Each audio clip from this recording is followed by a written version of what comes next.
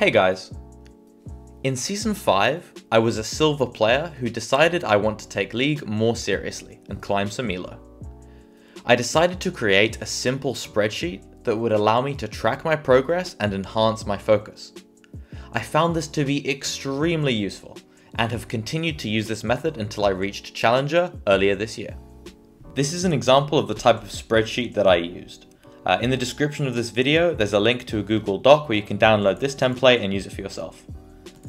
As you can see, the spreadsheet contains basic information that you would expect about each game, such as kills, deaths, assists, KDA and CS per minute. I created rules so that the KDA will be automatically calculated, and I added color rules that reflect my goals. For example, if my CS per minute is more than 7.5, the cell is green. If it's below 6.5, then the cell is red. As so. Arguably, the most important section of the spreadsheet is the focus and things to improve columns. I always recommend focusing on one major thing at a time, so this column should not change more than once every 20 games or so. The things to improve section should be filled out after every game. This allows for self-reflection that you might miss if you just queue up after every ranked game. So for example, the way I would fill this out is, back in the day, I put my elo, so it would be Silver 1, I'd be playing Caitlyn.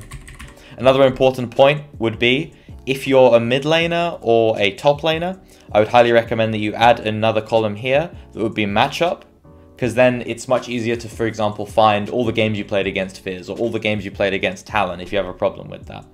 And there'd be the result, which would be win or loss, and then KDA, so for example 5, 2 and 10, and I get a nice green KDA because I performed well. As I said, it's normally the best to focus on one thing for at least 20 games, if not more. So for example, I would work my way towards, let's say, 7 CS per minute average. And then I would put that for my next 20 games as my main goal. As you get more advanced in elo and stuff, you can change your goal to reflect that. So for example, recently my focus has been more towards increasing my APM, using my F keys, better map awareness, better rotation, stuff like that. And the things to improve would be based on a specific game that I played. So for example, I finished the Caitlyn game. Something that I always had in my spreadsheet back in the day was I would, instead of doing the normal EQ Caitlyn combo, I would E, auto, and then I'd Q afterwards and I'd miss it. So I would always put something like use EQ or EW combo instead of just E after.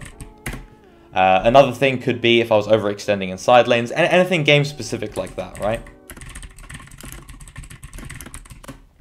The useful thing about this is that once you've used the spreadsheet for a while, I guarantee there'll be things that are cropping up multiple times. For example, me, it was overextending in side lanes. I was overextending in side lanes like 1 out of every 3 games. And then looking back on it after 20 games, I realized, damn, I'm really doing this every game. And then after that really gets drilled into your head, it's much easier to notice your own problems and work towards fixing them.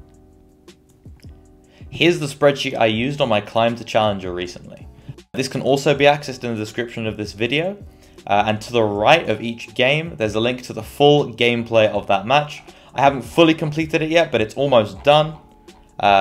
Most of these are already uploaded, and I would say in a week or two, every single game, all the way out until Challenger, will be uploaded.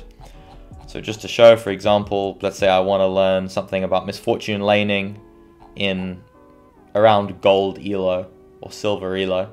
I'll find a Misfortune game somewhere here. Let's go here, for example. We can click on the link, and then we can watch the laning phase, any part of the lane, whatever. Just in case that's useful for you guys, just in case it's useful. In conclusion, I think using a spreadsheet for your climb is incredibly useful, since it forces self-reflection and discourages mindless game spamming.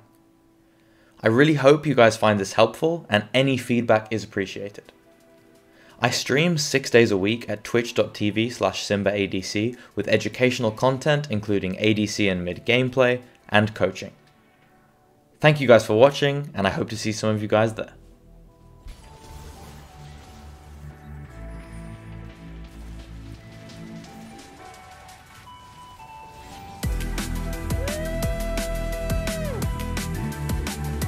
We're popping off, boys. We're popping off.